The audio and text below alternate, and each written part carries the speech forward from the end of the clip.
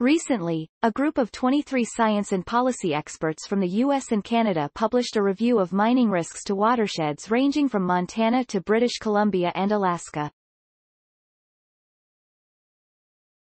The paper in the journal Science Advances brought together experts in salmon ecology, watershed science, mining impacts and mining policy to integrate knowledge across research fields that often work independently from one another.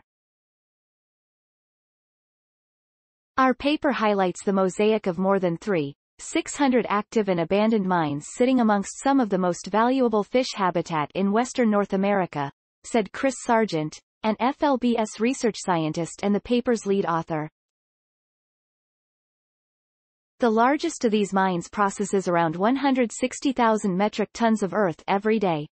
Sargent said not all mines pose the same level of risk, but their review revealed that harm from mining can be severe and long-lasting. The extent of mining pressures on these watersheds underscores the importance of accurately assessing risk to water, fish and communities.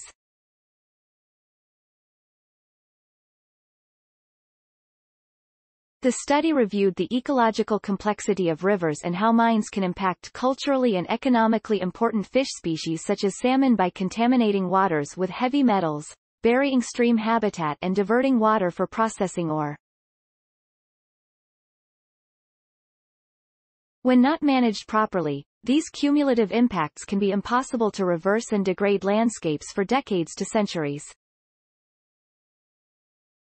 Unfortunately, in some cases, we are learning the hard way that mines can have profound impacts on aquatic ecosystems, leaching far down the watershed from the actual mine site, at scales that were not anticipated in the original impact assessment, said Aaron Sexton, a paper co-author and FLBS senator.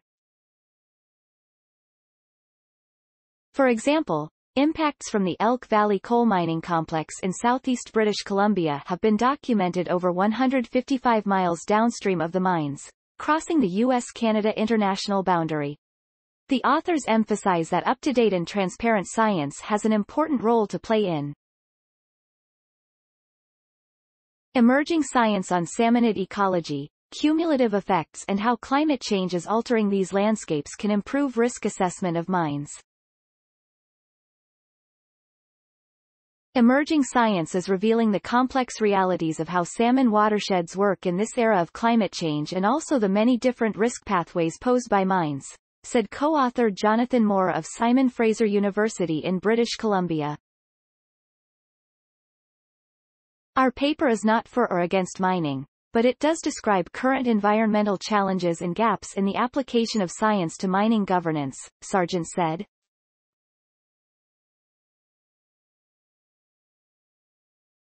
We identify a need and opportunity for strong science-based and transparent risk assessment, as well as the integration of goals and values of impacted communities.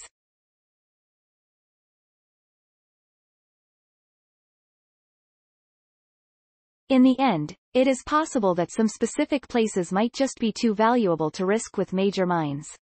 Make a difference. Sponsored Opportunity StorySource. Materials provided by the University of Montana. Note: content may be edited for style and length. Journal reference: Christopher J.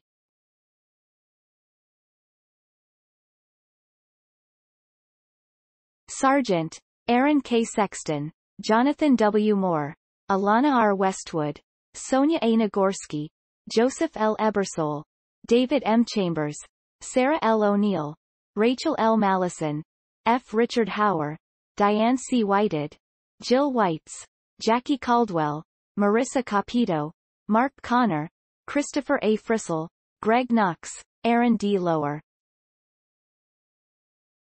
Risks of mining to salmonid-bearing watersheds.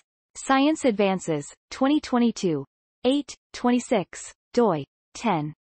1126, SCIADV. ABN 0929. Cite this page. The University of Montana. Montana Biostation researchers discuss mine risks to salmon rivers. Science Daily. https://ift. TT, BC9 UGY6, Accessed July 2, 2022.